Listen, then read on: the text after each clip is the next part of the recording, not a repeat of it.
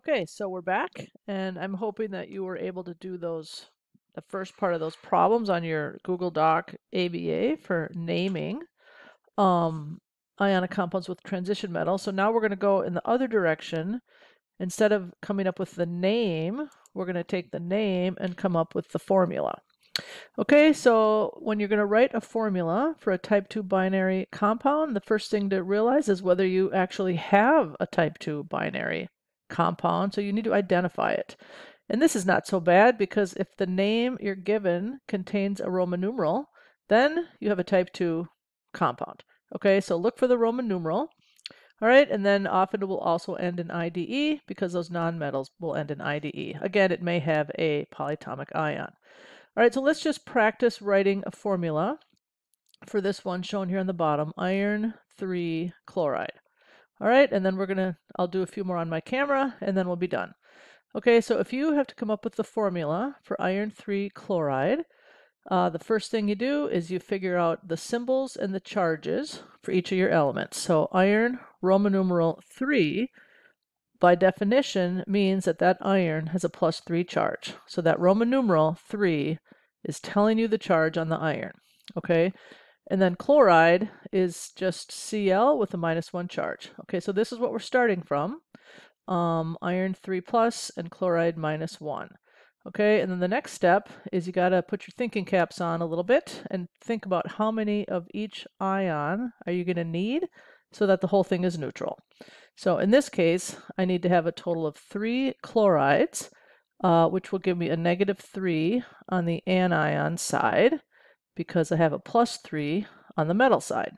Okay, so now that'll add up to 0, and I'll have a neutral ionic compound. And then you take all that and you just write your formula. So your formula will have 1 iron and 3 chlorides. And there you go, FeCl3.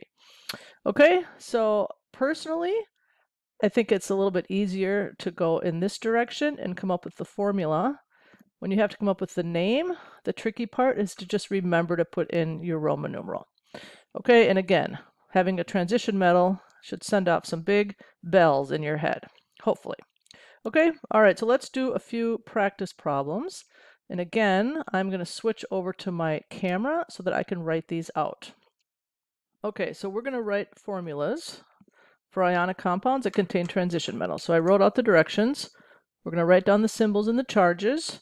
We're going to figure out how many of each element we need to make it neutral, and then we'll write the formula. So this sentence right here, you should probably photocopy, 5,000 times and tape it on the wall next to your pillow, right next to your periodic table, because that's the key to this whole thing. Okay, the ionic compounds are neutral and the charges have to add up to 0. Okay, so let's just practice this first one. Iron 2 nitrate. All right, iron is right here, Fe. All right, and there's no charge listed here because it's a transition metal, but in this case, we have a Roman numeral 2, so now I do know that the charge on that is a 2+. All right, so nitrate doesn't end in IDE, so that's a big clue that it's a polyatomic ion. And you should look on the back of your periodic table, whoops-a-daisy, to find nitrate. All right, so let's look here. We'll scan down here, scanning, scanning, scanning. Okay, here's nitrate, and its formula is NO3 with a -1 charge. So NO3 -1. All right, and then you look at it and you say to yourself, how many of each do I need? So the whole thing adds up to 0, and hopefully you realize that you need 1 more nitrate, because now this side is a -2 and this side is a +2. Okay, and so now you can write your formula. You have 1 iron and 2 nitrates, so write iron, and then remember, if you have more than one copy of a polyatomic ion, you got to put that in parentheses. So NO3, and you put the little 2 on the outside. And that is the formula. Okay? All right, awesome. Let's do this one. Copper 1 chloride. All right, copper, Roman numeral 1.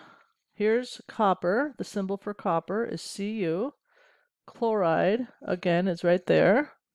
the -1 charge. So copper, Roman numeral 1 means it has a +1 charge. Chloride is Cl with a -1 charge. So that was not too bad. I got one of those and one of those. I can just write my formula just like that. CuCl. Okay. All right, let's do the next two. Lead 4 hydroxide. Lead, Roman numeral 4. I think we did one with lead already, but here's lead right there. And this Roman numeral 4 means, by definition, that it has a +4 charge. Hydroxide is a polyatomic ion, so we got to find it on the back. Scanning down here, scanning, beep, beep, beep. Here it is, hydroxide. And its formula is OH with a -1 charge. All right, so that's this. Okay, so those are the elements with their charges, and now we got to look at it and think, okay, how many of those OHs do I need? Because I got to add up to 4. So I need to add 3 more of these here. Okay, so now this anion side equals a -4. The cation side equals a +4, and I can write my formula. Pb, and I have 4 OHs, so I got to put parentheses around that polyatomic ion. And there's my formula. All right, let's do the last one. Tin, Roman numeral 2, oxide. All right, tin is right here. It's SN. All right, the Roman numeral 2 is telling us that it has a +2 charge. Oxide is oxygen, and it has a -2 charge. So one of each will cancel out, and my formula will be SNO. Okay, so that's that. So I am done, and you can go back to that Google Doc and finish the last problems about writing formulas from names. Okay, and please let your teacher know if you need some help.